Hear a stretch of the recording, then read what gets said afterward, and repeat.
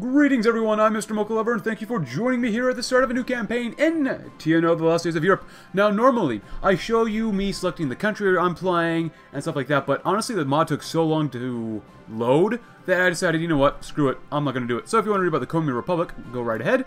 But as I just said, we're playing as Komi, and we are going down a certain path which, as you can tell probably from the thumbnail, as well as the title of this video and this campaign, we're going to go down a very fun path that maybe in which we can resurrect maybe a monarchy, maybe not. So we'll see what happens. I'm also just letting everyone see if they want to read about the state of the Komi Republic, as well as players of the game, as well as the center, a Nikolai dude, Alexei, as well as Stalina. Cool, for the Republic. Let's begin.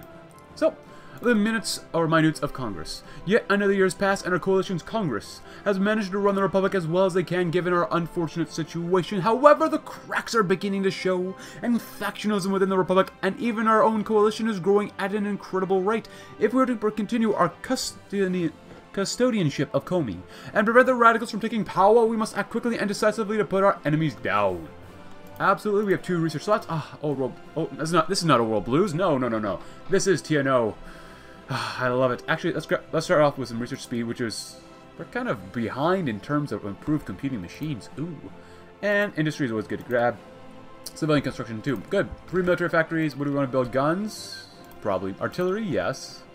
Early artillery, and well, truth be told, we're actually using IFVs with our starter divisions. So I almost never use IFVs, but they do have their uses in terms of speed. Now I know this campaign is probably not going to be super easy with the way we want to go, but you know what, that's okay. You have infantry. Ooh, infantry expert, not bad. Free civilian factories, just build up some more civilian factories if we can. Boom, boom, and let us begin. Because we want to start off as fast as we can, because TNO, well, sometimes takes very long to load or process through, but that's okay.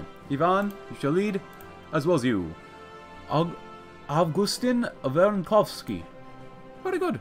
How long is our focuses? 28 days. Oh my goodness. At least it's not a 70-day focus. Now we're making some of these stuff. We are literally starting from scratch, but we have the custodian. The workday of Nikolai Nesensky passed in an unbearable, soul-crushing, yet in no way carefree routine. Only having reached the threshold at the presidential residence with his leisurely step, the president was immediately caught in the intrigues and schemes of the Komi politics, dealing with the chaos that engulfed the newborn republic. A chaos to which he, no less than the radicals, he despised. In a short moment of distraction, Voznesensky could not help but indulge himself in the reminiscences about the early days of the Republic, the time when everything seemed so easy, so achievable. The applauding crowd in the speech hall, the lowered Soviet flag, the cheering demonstrations for the new era in the Russian democracy, it looked so vivid and yet so dissonant with his new reality. The idealistic memories of the birth of the Republic were darkened by images of Zhdanov, a Janus face and smug creature accompanied by Sislov, the Mephistopheles in flesh, all sitting next to him on the round table and waiting for their share in the newly founded state. He held nothing but contempt for them, but even being charitable to his past actions, he was honest at least to himself about his own role in enabling the communists in the corruption of the young democracy. Perhaps all of it could be done differently. The Republic didn't have to surrender to the communist demands in exchange for the false sense of security. It didn't have to be a welcoming haven for the pitiable scum who found no place for themselves but an Syktyvkar. Whether what could be done, it is much too late. The past was the past. All that mattered was that Mr. V had to carry his inevitable burden alone, clumsily maneuvering in the web that enveloped Komi. The sound of gunfire behind the window helped to sober his reflections, sighing in response to the habitual barbarity he grew used to a long time ago. President V took a folder in the bosom and put on his coat. Leaving the residence, he took a long way to his house, to the opposite side of the road, where another street fight occurred. It is still worth it. It has to be worth it. I love TNO so much. The Syktyvkar Arsenal. Syktyvkar. Which is a capital, I think. Yep, it is a capital of ours. And actually, when I was researching Komi, it actually really exists in real, obviously, in our timeline. And if you're really wondering, the background of the thumbnail is actually, I think, the flag for the modern-day Komi Republic or something like that. So, the Peacemaker. The meeting was mostly going as planned. Alexei Kosygin was discussing various topics with several of the more right-wing members of the Democratic Coalition. The discussions to future cabinet positions went fine, with Kosygin mostly satisfied with the various compromises made. He'd managed to squeeze in a few more candidates from his own party, the Union of Young Reformers.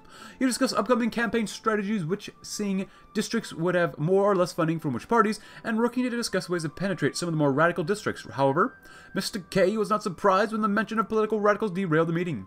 These goddamn communists are going to tear down all the progress we've made in the name of the so-called People's Revolution.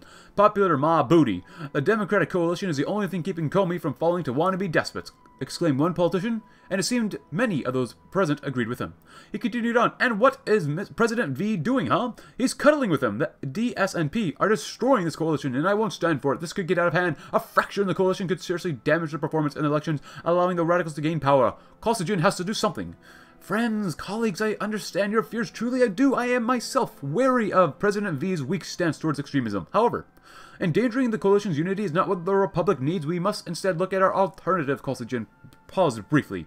Voznesensky has led a republic for some time, and Komi has grown considerably under his leadership, despite the bombings. However, Komi, I feel, may need someone new in charge. Someone that can truly heal Komi of its most infectious disease. Elections are soon, friends, and we may stand for democracy, do we not? Kosygin had been thinking about the elections a lot recently, and the idea of becoming president was becoming more and more seductive. Either way, it seems his colleagues were pleased by his little speech, and it seems the disaster has been averted for now. If we wish to see the sun, we must weather the coming storm. Which we got a lot of options here. A friend on the left. So, the president and Andrew Zhdanov, the president of the Republic and a high-ranking communist official. Nominal enemies and close friends, both have maintained close personal relationships, even throughout the current state of political crisis, allowing for certain actions to be taken across political lines. This, of course, is off the record, and the release of these ties could be incredibly dangerous for the state of the Republic. Zhdanov may currently call up 8 favors. Now, normally, we don't want to do that, but we have the Defender, which we'll talk about. We have the Power Struggle, so we want to empower the right, because we want a certain Sergei Taboritsky to be leading the charge, we'll say, which we have to suppress to the left. So we will do that soon. We get reunification of Russia. We can scavenge for loot, which I want to do, but we're not going to do that first. We need to prepare a raid, too. Order of St. George, hello there. We're going to beat you up because you have no content right now. Right? Am I correct? Order of St. George, you have no content, which is good enough for us to beat you up. We can do some of this, we can purchase equipment, but we are good. The Defender, Svetlana Stalin, looked down at the shuffled papers on her desk as the lights flickered once more. She barely noticed, instead running a finger along a neatly written note in one of the margins.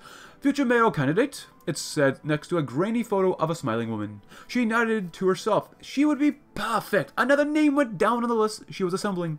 Another person to contact, to fund, and align. One more of the endless list of personnel that the governing coalition employed to keep the Republic running. A thought flickered through her mind. An image of her combined proposals for the appointments. What a government would that be? Free of radicals and subversives. Free of corruption and dedicated to the Republic over all else. Men and women who knew, above all, that there was a greater good to work towards. As she placed the list to the side and looked absently at the now cold cup of tea that was sitting forgotten on the other side of her desk, she wondered just how her personal path had ended here. Her transformation from the young, decadent partygoer that she resented so much to the dedicated public servant. It did not matter, she decided. It was merely a matter for a record, to be consigned to a distant memory. As always, in personal development politics, the true important thing to think about was the ends, and now the future. It will all pay off someday. But maybe not for her, because what we're going to do is a couple fun things. Radio Free Siktivikar Show 317. And that concludes our segment on the night's expected weather and sightings of German planes. Now, on to the latest in local news. On to you, Sergey. Thanks, Igor. For all of you just tuning in now, this is Radio Free Siktivikar with all of the Republic's latest news. First on the agenda, we have a scandal involving none other than the president himself. President Voznesensky, or Sky, was allegedly seen with an unknown young woman entering his apartment and leaving 2 hours later. And will this tie into the last scandal, or should be counted as its own thing? Well, as much as I hate to say it, Igor, this is yet another scandal for the president, one with perhaps the potential to be counted among the ranks of Zhdanov affair. Do remind the listeners, Sergey, well, that was a time a few weeks ago when allegations surfaced of collusion between the president and the far left through the channel of Andrei Zhdanov, chairman of the Communist Party, at least in name. We all know who's really in charge, and this one has potential for sure, which we can explain after the break. Remember, this show is brought to you today by the Internationalania Street Cinema, the best viewing in town. On to the music. Nothing but another right-wing propaganda parrot. Quality reporting from a quality station. Yes, let's decrease the power of the center because the center means nothing. The left means nothing. What we want in this campaign is nothing but a bunch of, I guess, right-wing people. Yeah. Led by Gumilyovs and Taboritsky. Oh no, an assassin strikes at Hitler. Say it's not so. I wonder who's behind it. Oldenstadt. The Paragon. The door swung smoothly to the side as Anatoly crept into the house, slowly letting out a terrified breath. Clutching the pistol at his side, he advanced down the hall, ignoring the quiet chatter of the bodyguards in the other rooms. They wouldn't dare disturb their master while he slept, he hoped, prayed even. As he reached the last door, a plain, wooden thing and wrapped his shaking hand around the knob. Anatoly felt a small smile creep onto his face. This was much easier than expected, wasn't it? All he had to do was shoot an old sleeping man in the head and we would be done. The Republic would be free of a devil. Anatoly entered the small bedroom, squinting in the dark as he raised his pistol at the dark mass on the bed. The first shot Anatoly in the hand, the next in the knee. He squealed in pain as he snapped his gaze towards a darkened corner the shots had come from, nausea rocking his stomach as he met the gaze of his target, sitting comfortably on a leather chair. "Come now," Mikhail Suslov intoned, barely above a whisper. "Surely you didn't think no one's ever attempted to kill me before?" Anatoly opened his mouth to speak, to jeer the famed Shadow Master of Komi. All that exited his throat was a whimper. Suslov shook his head. A shame. Usually, Gumilyov's lambs are made of sterner stuff, and he pulled the trigger again, and Anatoly saw no more. Suslov stood from his chair, sliding the still smoking pistol back into his jacket, gaze fixed on his bodyguard as he burst into the room. "Leave him on the steps of the National Assembly. Gumilov hasn't gotten the message yet, it seems. Perhaps another demonstration is in order." Wow, that was... Whew. God, I love these events in TNO. Man, the devs are watching. I love what the devs are doing. Just keep it up. The minutes, or the minutes of the Congress, the affairs of the National Assembly, looks pretty good. Let's do that one because we get more political power. Because I want to use political power as soon as possible. As much as our detractors enjoy condemning our republic for its excess of political intrigue and the occasional bout of violence, there's more to Komi than scheming and intriguing. The policies of the National Assembly, while bitterly contested, as all things are a critical element of the thousands of people who are affected by the government's machinations each year. Opening the National Assembly for the year, appointing new party whips, and ensuring that everything functions as normal shall ensure that the functions of the Republic's institutions are as strong as ever. Additionally, this will give us the opportunity to cut through precedent and tradition, changing long-standing laws and improving life for the multitudes of citizens of the Republic. Through the tactful exercise of state power, backed by the people, anything becomes possible. And now, finally, we have 71 political power, and we can pause the game. Now, the reason why I did not scavenge for loot yet, actually, can we beat people up? Yes, we can, but we need more command power. That sucks. Is because I want to do this. You see the front on the left? I don't want to do any of this because it empowers like libertarian socialism, which is the path we don't want to do in this campaign. But there is one thing that I really like about this, because even though we can hasten army recruitment, which is not bad actually, we're going to get public houses, which raises our poverty rate, which will come in handy much later on once we've united Western Russia and we become a regional power. So I always choose that one just because poverty rate, if you can improve that, that is so good. It was also recommended a few weeks before I record this, or a few days, that I should focus on army professionalism. I've been recommended that. I'm not sure what that does, except, you know, makes our army better. But in the long run, we'll see what happens. Let's scavenge for loot. And suppress the left. Awesome. And, hey, we're out of political power, but that's okay. That's totally okay. And 7,000 manpower, not bad, not bad. Let's see, we've got 2 divisions. So in this campaign, this is not too bad. And the Visionary. That was a top infantry division, I should really say, because we have 2 different types of infantry divisions. We have that one, as well as we have this one, which is 15 combat width, which has quite a bit more support equipment. So I'm actually going to choose this one first, because where we're going to need a lot of divisions. We're surrounded by the Western Russian Revolutionary Front, as well as Vyatka and Vologda, so we got to keep an eye on what they're doing. The Visionary. The winds blew cold through the Komi night as a shadow tramped through the field. The snow crunched beneath his feet until he reached the ideal spot. The night was clear and silent, perfect for a surreptitious observations. He placed a long case in the field, withdrawing the tripod, deftly expanding it, and attaching the telescope to the top. His nighttime adventures were a risk, of course. Suslov had expressed concern for his safety and fearing assassination attempts from the Passionary. But even if Comrade Suslov's men did not know of his excursions, how dangerous could it be? Glancing into the telescope, Andrei Zhdanov's mind wandered, far away from the lights of Syktyvkar. That snake pit of intrigue and violence, he found serenity in the gentle movement of the stars. Perhaps out there he lay hope. Other beings who overcame their petty infighting and defeated their worst qualities, an example for humanity to follow into a new age. Freedom from want, freedom from conflict, and freedom from ignorance lay within the grasp of humanity. It was such a shame that had been squandered for so long on the petty conflicts of the last decade and the great battle with the backwards, regressive Germany. But soon the time would come, his vision would guide Russia and the world into a brave new era, and mankind would be free. The way forward lies in our hands. Actually, before I go on, if you live there, or if you know how to pronounce this, how do I pronounce Syktyvkar? Is that how you pronounce it? That's probably not how you pronounce it. I'm an American. I don't know how to pronounce a whole bunch of stuff, but... And Speer has been named a successor, a new dawn for the Reich. Good luck, Reich. We're all going to need it in the end. Get 0.85 political power a day. We're halfway done with the focus, which gets more political power. Nice! Because with political power, I can raise or secure control, which means we can get more stability. And the Sika, Svetlana Bukharina, smiled cordially for the 5th time at the 5th representative. Shook his hand, promised a bright future working together, and stepped away for the 5th time. They never asked her anything about herself, she noticed, only her father. Your father would be so proud, they'd say. If only he could see you now. To which she smiled and agreed, promising to follow in dear old Nikolai's footsteps. She wasn't so ignorant. This meeting was a productive one, though. Not for the reasons the rest of the Communist Party thought. It wasn't a mere get-together for her, no. This was a valuable opportunity to learn the true threats in Komi were. And more importantly, how they would be taken down. The old man who had just spoken to her, she noticed with some grim satisfaction, was a coward. The second she disagreed with him on a minor dispute, he backed down and apologized thoroughly. Someone like that was a follower, not a leader. Tsarevich had watched her carefully, as expected, a fearsome man, for sure, but he hasn't considered that his prey would be watching him just as carefully. What she took the most interest in was a man's apparent disregard for the common communist theory. The way he spoke reminded Svetlana of what little Nazi propaganda she had suffered throughout her past. The party was nearing a breaking point, she concluded at the end of the night. Zhdanov and Soslov, for all their attempts to enforce unity, could not control everyone. Tsarevich would be the first to go, she reasoned, but certainly not the last. A new rising star in the party would be a welcome sight for many, a reassurance that the glory days of the Union were not all lost.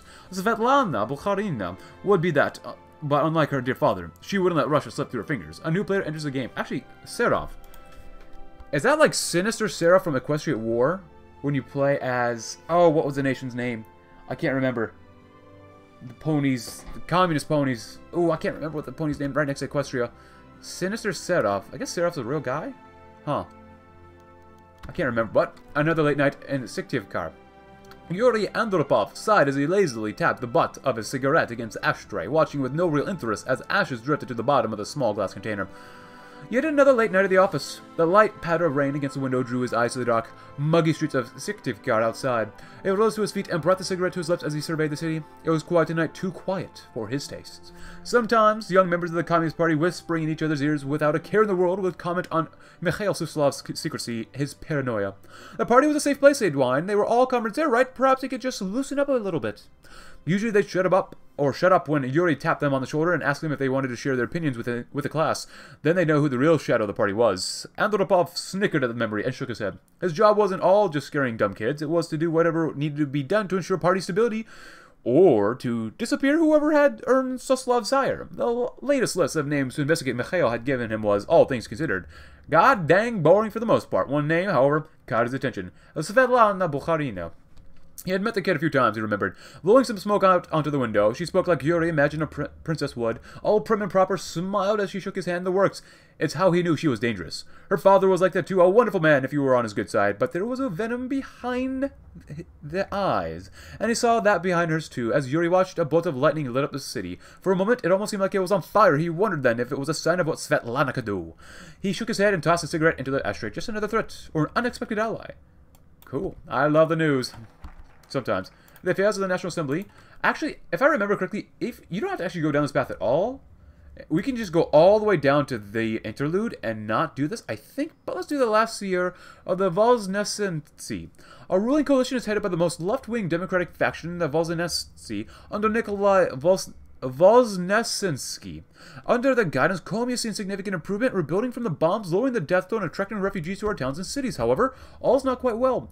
Volnesensky's ties to the far left, specifically Andrei Zhdanov, are quite alarming and a source of constant discomfort among the more conservative members of the coalition. Time will only tell if the Volnesensky will be able to keep their position at the head of the party, or another wing will take their place, which we unfortunately lose political power, but we have the Trailblazer.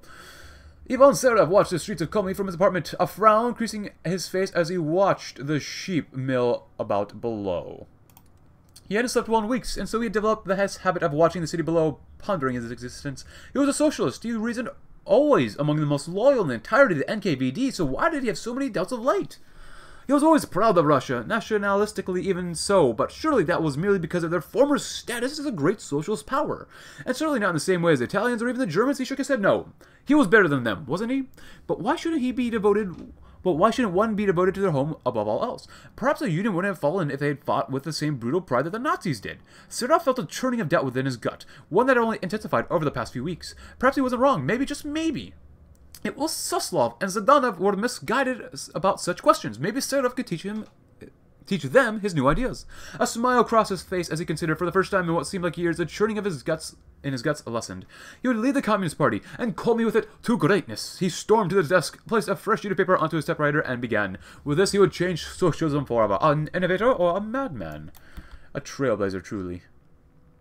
Suppress the right. Ah, we good. Because the DSNP, the PSD, and SMR. So the DSNP is social democracy. SMR is liberal democracy.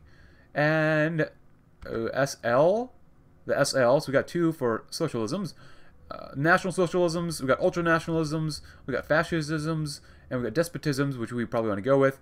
And the PSD is authoritarian democracy. Oh, Svetlana Stalina. Authoritarian democracy. I didn't think that... I thought that'd be a little more Stalinist, but whatever. Cool. So, he may be able to call up the 13 favors. We could do stuff here, but we could get a general, a little more army XP gain, request insider information, hasten army recruitment, which I don't want getting more manpower right now, because actually that could probably be pretty good. But we have the Crusader. Actually, discourage military violence. We get more stability, which I kind of like. But regardless, the speakers atop the stage smiled warmly at his audience. They had been so leery, so unreceptive when he was first introduced. Uranianism had never quite caught on in the Republic of Komi apart from his own clique. It wasn't that he or his ideas were an unknown quantity in the Republic, quite the opposite. His infamy was likely the reason that evening of lectures had been boycotted by Komi's leftists and Democrats, and yet despite everything he still stood facing a packed theater, one that was conspicuously devoid of hecklers.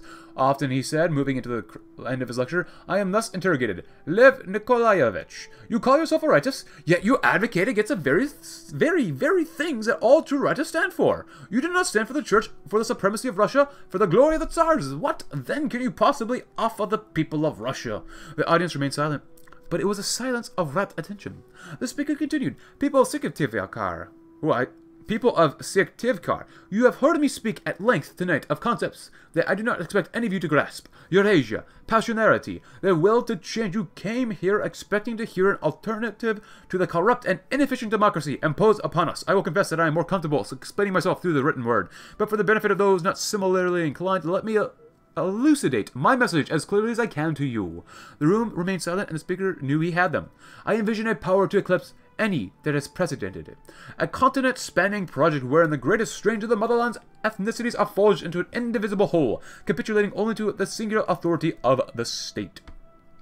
Not a weary old empire, not where a single ethnos seizes power, only to stagnate and fall before a mightier foe, but a supranational entity, the summation of all that has come before it. It will not merely be the Russians and their strengths, but the Ukrainians, the Kazakhs, the Mongols, the Buryats, and so many more. All of us inheritors of a combined legacy, standing together under a single banner, the Eurasian state. As the audience exploded into applause that was more than merely respectful, someone leaned over to his friend and asked innocently, Pavel, what was that guy's name again? Gumilov. Lev Nikolaevich Gumilov. Cool. And can we... Oh, they have loot. Do we not have enough divisions to do this? Oh, they don't have loot. Oh, we gotta do it against Vologda. Well, we might not win, but we do this IFV, which was okay. New friends. Which does have a little bit of armor, which should do okay for us. So, Sasha, still looking for her old friends, continued through the woods. She was still having some difficulty hearing from one of her remaining ears, and they were still severe enough that she had not caught any prey. Hunger was building. Looking for a safe place to rest for a moment, Sasha found it under the arms of a pine tree. It was only once there that she realized that she was not alone. Across from her, she could see two men crouched over a deer trail. We won't find anything to eat if this keeps up, you know, she heard one of them, an older man with a deep voice, say. Shut up, the other young woman replied. I told you, I'm no tracker, I'm a farm... He suddenly stopped speaking as he saw Sasha out of the corners of his eye and suddenly stood. She met his eyes and saw no malice in them. For a long moment, the young man reached into his pocket, withdrawing several strips of cured meat from which he threw in front of her. Feeling her hunger, Sasha moved to devour them before... Years of rigid training stopped her in her tracks. Look at that, Pavel, the old man said. A trained dog! He laughed as he approached her, the sound reminding her of better times. Caressing her neck, he directed her towards the trail, picking up and offering the jerky to her as he did. She quickly ate whatever was offered and knew what to do next, sniffing the deer trail and looking in the direction of the smell. See, Pavel, the old man exclaimed, at the wrecking dog! Lead on! At the command, Sasha cantered into the forest, the humans following behind. She might not have found her old friends, but she had at least found new ones. And that was enough to make her happy again. Every dog goes to heaven. Oh, look at that doggy. Look at that doggy. Oh, man, that doggy. Oh. God, I love the writing of this. Secure control. Nice. Because political campaign, I didn't realize, it gives you, if you do both of these at the same time, you actually get 0.3 political power for quite a while, which is not bad. Kind of like that. Ooh, let's go and prepare that. The organizer, Igor Tsarevich, looked at the window as the sun slowly crept into the room, an uninvited intruder. Candlelight spilled over to his drafting table as its glow lost luster. Tsarevich puffed his lips to blow it out, then stopped. Now was not the time for that. Now when he was approaching completion, he took up his pencil and leaned closer to the drawing board. This particular street was difficult to optimize, and it might be better to remove it entirely. A eraser at hand, he wiped it off the map. Much better. He adjusted his glasses, discarding his pencil for a pen. He took a step back, seeing his work in its entirety for the first time since last night. To Tsarevich. It was beautiful. Ordered roads with its sidewalks and pavements, made precisely to accommodate not only the peoples of Syktyvkar, but also to compensate for its population growth. Everyone in Syktyvkar could get from one point to another in less than an hour's travel. He put the tip of his pen onto the drawing board. Others in the National Assembly had mocked him before. The lines on two streets intersected. He reached out to his eraser, finding it in his pocket after a few moments of frantic searching. He erased the obstacle, rearranging them to bear each other's weight, one incoming, one oncoming. This proposal might not get anywhere considering the political nature of the Republic, but the work was its own reward. Now onto the sidewalk, and onto the pavement, as he drew in his lines and dotted endpoints along the sides of them. Streetlights. All of this done, Tsarevich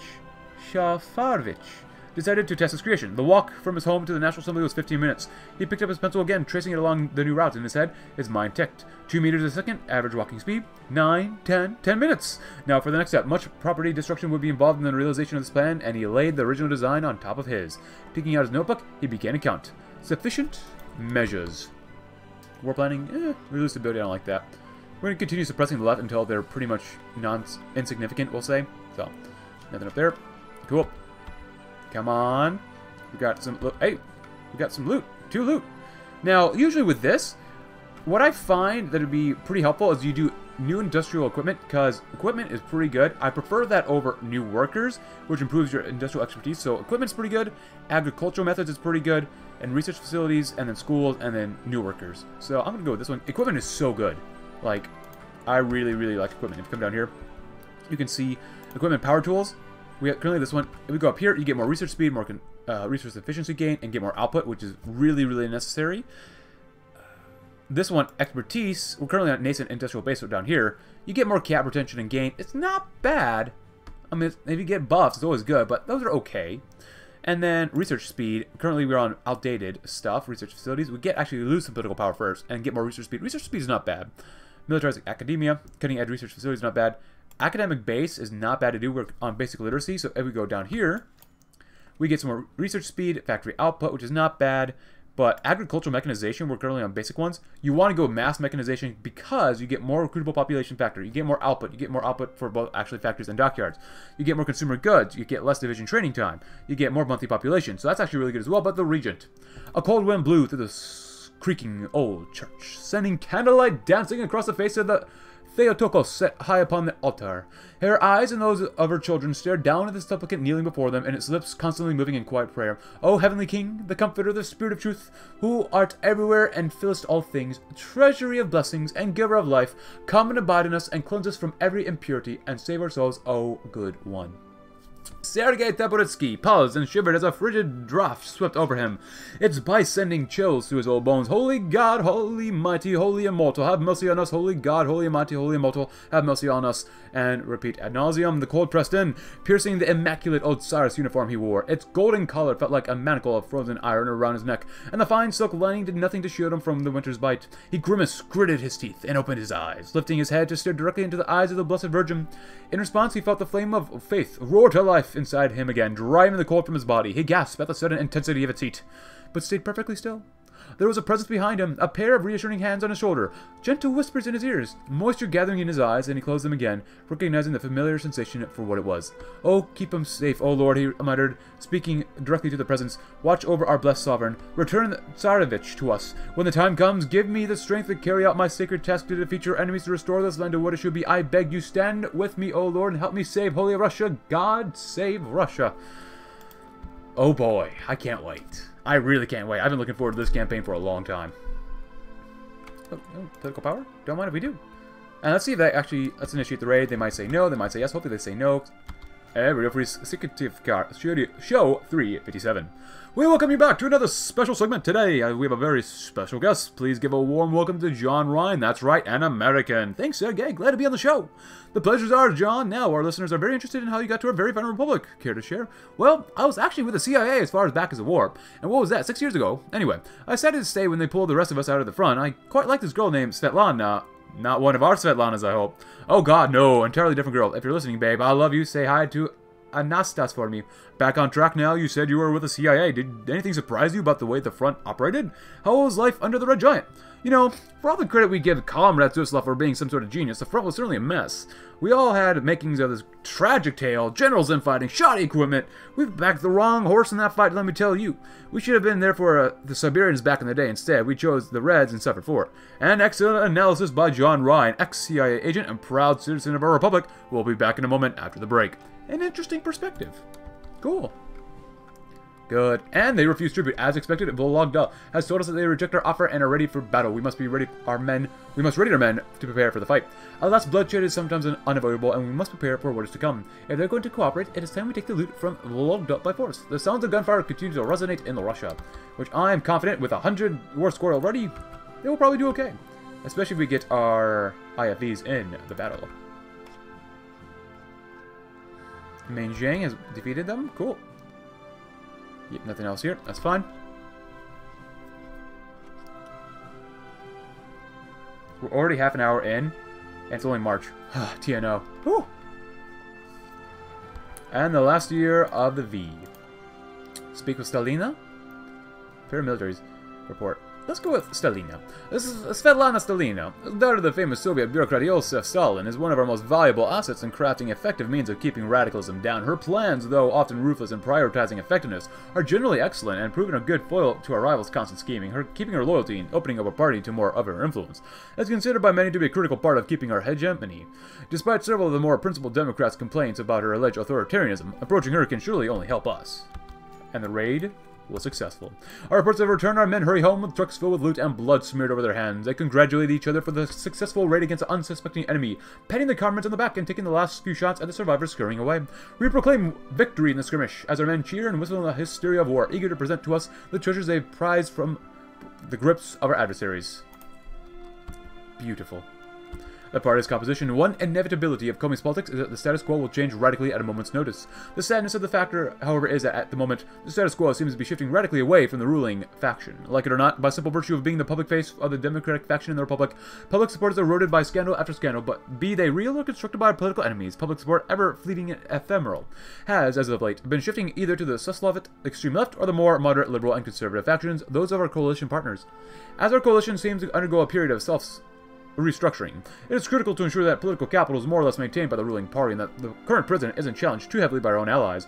Whether the solution to this is limiting our most credible coalition partner, or simply standing by and letting our power shrivel away, is entirely up to the whims of the president. Sorry, Alexei. We need to accept the other factions. Decreases the influence, less social democracy, more liberal democracy. Whatever lowers our acceptance, so we need to accept the other factions. Good. Lower the influence of the Social Democrats for now. Because eventually someday they're not going to be here. Treasure! Our men have crushed the enemy and uprooted from the land everything of use to our raiding parties. In the chaos and hysteria of the violence, some of our men had smashed through the locks of a warehouse and stumbled upon great treasures beyond our wildest dreams, scrounging up the gold, precious metals, statues, and other remnants of the Russia's past. Dragging these relics home brings us immense wealth, prestige, and nostalgia for a great time. Perhaps even this, in the violence and brutality of the skirmishes, is a sign of great times to come for our people, a relic of the past. And I'll let you know that we read through some of these things that are going to happen again and again and again. What we're going to do eventually is, I'm not going to read them, we'll just click on them because there's no point to reading them again. Train our troops. I do want to invest in this though. I want to get more factories, so the industrial investments actually might be worth it right now. Because anything else, it seems okay, even though we could use more manpower. Is there any way to get more manpower right now? Research speed, that's okay. 1,000 manpower for 75. Or we get 2,500 for 30. Technically, the other one I think is a little better, but he did get more war support, and he is able to call in more stuff. And I really don't care how our current leader is going. This is only 30 more war support and manpower. Ah, screw it, we'll do it. Why not? Hasten harmony recruitment. That's fine. Because we still need to suppress the left. And you know what? Maybe we'll do this one too anyways. Train our troops. It's only 1,000 manpower though. That's really bad. I want to do this one. Industrial investments. And as soon as I do that, we can suppress the left some more. There's a faction, political faction is significant, which will go down. The right needs to be empowered, which is a little lower. And the center is the most popular faction for now. Oh, well. Form coalition tickets. What's that one? Oh, that's up here. That's right. That's right. Decreases influence of the Komi right. Ah, we good. We are quite good. We have 14 days left for that. And not too long for that as well. Good. Oh, yeah, and we have this guy. They're all under one group. It doesn't really matter. That's fine. Just in case, I'll put you back over here. I think everyone's going to try to beat up the Order of St. George, but that's fine with me. We can purchase some equipment too, but we good. We pretty good. Ah, look at that manpower. Looking a little better. A little better. Not great. Not that much better. A little better. And we'll do our paramilitary reports. Straight from our paramilitary commander, Petro Grigorenko, comes the latest observations of the eyes of the streets. The previous reports have not given us much confidence in our abilities to control them, or control the ever so important avenues and roadways of the Komi Republic, and this report is no different. More and more the paramilitary used... Oh, assassination attempt. Is that new? God was fond of the king this day. The paramilitary is under the control of the Suslov and Gumilov. March onto the streets, controlling warehouses, voting stations, and even entire neighborhoods of Syktyvkar, while our forces falter and shrivel in both the control of democratic-aligned districts and the ability to defend what we have left. We must do something about this now, before the citizen of Komi cannot turn his or her eye without seeing radicals damaging our democracy. Well, we'll see what happens. A conversation with Stalina. Voznesensky sips at his tea. It's a little sweet for his taste, but he's always kept the smile hanging as he faces a cool face, Stalina. It's always good to keep a little contrast with conversational partners in any case. Helps with the banter. Not that there's much to talk about these days, besides from the endless politics of the Republic. Teacup arrangements as the storm of Russia rages on around them. Do you miss the old days then, Svetlana? Before he's quite ready, the words leave his mouth to his mild regret. Stalina's face stays closed. She looks at her tea, a twitch flickering across her otherwise controlled features. I wouldn't say so, no. The past is a different time. Different but rosier than the present. I certainly won't miss days of fighting over bills when this is all over. Oh, Nikolai. This isn't fighting, this is just my father used to call it war without war. And look where we've gotten this republic by fighting this hard. And how far we've come. If this is how democracy works, then I'll stick by it. Stalina smiles, almost wolfish. And I know you old fox. You like it here as much as I do. You die without the next bill to argue down or push up. Mr. President V laughs back at her. You truly do know me. Perhaps I still have underestimated you, Stalina. Yes, perhaps there is health left in this place. Even if this old fox dies, Komi will struggle to breathe. Hot tea, warm words. Hey, stability. Nice. And next we will suppress the left until we can loot for more stuff, or scavenge for loot, we should really say. Actually, what was that other one? The coalition tickets, encourage file sharing. Radio Free, Syktyvkar, show 9397. Another day in our fine republic, and that's Alina with today's weather. Now something has come to my attention that I think deserves some dialogue, and this is really serious, don't get us wrong. Thanks, Igor. Now we have scattered reports and photographs. Actually, someone dropped off a packet in our anonymous tips box. The government's actually reactivated the gulags in Ust-Kolom to house excess political prisoners. For now, for our listeners, as we investigate the story further, you may want to stay on the lookout and make sure your house is free of microphones, since if the government is really going back to Bukharin, who knows what's really up? Now, for those skeptical, Sergei, how do we know this? What does our investigatory process look like? How do we determine what to cover? Always a good question. Radio Free Syktyvkar believes in transparency, which is more than most can say now. What we do to start off is mostly rely on anonymous tips. The box is at 205 Internationalia. Look for the red box with our logo. Photos included are always a plus, especially clear ones when we can see what's happening. That's how we exposed the thing with the president and that young lady last month. Which lady was that? I lost track. Ah, so have I. Anyway, we get photos, and we send our own guy around to do some investigative journalism. Thanks to Mr. Poremsky and his Petersburg's engineers, by the way. Without him providing security, we wouldn't be able to keep our reporters safe. Now, onto how evidence is recovered and how we look for our photo editing. Could it even be true? Could it ever be true? Of course it could be true. Of course. Absolutely. No loot, no loot. None of them will loot. Big sadness.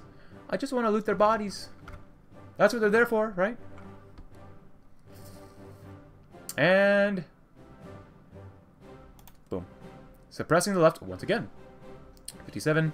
And improved computing machines are very nice. Cool. Advanced computing machines. Even more research speed. That'd be quite bueno. Ah, very good, very good, very good. Hey, look at that poverty rate. 50 to 80% live in poverty. Oh my goodness, that is so bad. Nascent industrial base, we gotta definitely pump those numbers up. It is my goal here, with all this stuff, to at least get one in each category done before we actually move on to the next stage. So we'll see what happens. We'll definitely see what happens. Stockpile of... Oh my goodness, that's not looking good. Anti-tank, huh? Well, we might as well throw that on now, right? Get some anti-tank. We got rifles, support equipment. Do we have support equipment? We do not. We need some support equipment. Do we have motorized? The Mongolian Civil War. Cool. Let's grab some motorized. We'll probably need that eventually. Put 2 on guns, though. That's probably pretty important. Guns to the anti-air. We might use anti-air later on. And fighters and CAS. Not transports, not interceptors. Yeah, all stuff can go bye-bye. Go the government in check. Nothing in our government has been spared from danger in one way or another. While we have essentially twiddled our thumbs, both the left and the right have plotted, calculated, and made their moves with no counterattack from us. We're essentially a king with 2 rooks flanking it. There are currently only a few moves we are allowed to make, and we must make the right one. The last mistake is made, and our game is over. The plans to keep the flame of democracy alive in Komi must be observed and changed with haste. The fate of the Republic depends on it. We lose stability and decreases the influence of the center, which is totally okay with me, but we have direct action. The house burns behind them, as all houses do in time. Screams are cut short by the bark of gunfire, mercifully swift. A gunman rushes to the side of the acrid smokestack that pours in from the gaping hole in the house's remains. Those with a little more composure hold the sobbing townsfolk and the screaming widow away from the scene. If she wasn't a widow before, she is certainly a widow now. Officer Popov takes a whiff of this cigarette, hacking as his fingers tremble.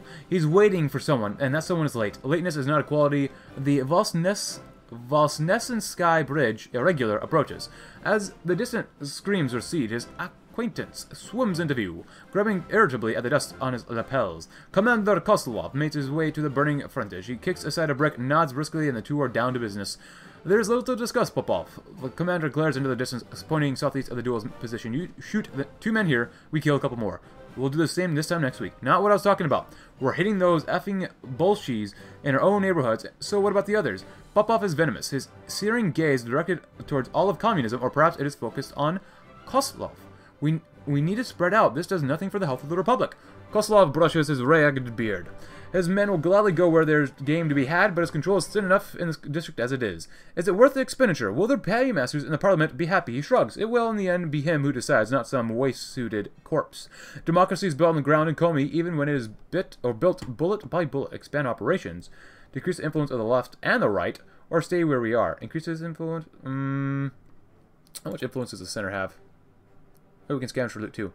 The center has 65. We want to lower that. Increases. I don't want to decrease my influence, but I'm going to get loot first. There we go. See where we are. Okay.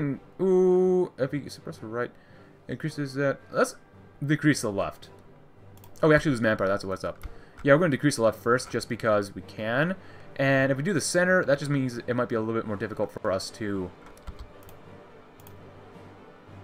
get more support on the right. My mind just stopped there. And we'll read one more focus before we end this episode, because we're already past 40 minutes. Holy cow. I just want to make everyone less poor. Not less poverty, but less poor. Come on, just let me beat them. I just want to beat these guys up. You know what? Let me fight them. Don't even... Refuse a tribute. Please refuse a tribute, because I don't want to lose men or manpower. Oh, actually, I don't mind losing it, so he gets some benefits, so... Something tells me we'll probably win against one division. So, I could be wrong, especially when they can't pierce us, but... 95, a successful raid. The spoils of war. New schools, we're going to go with agricultural methods next. Spoils of war, please.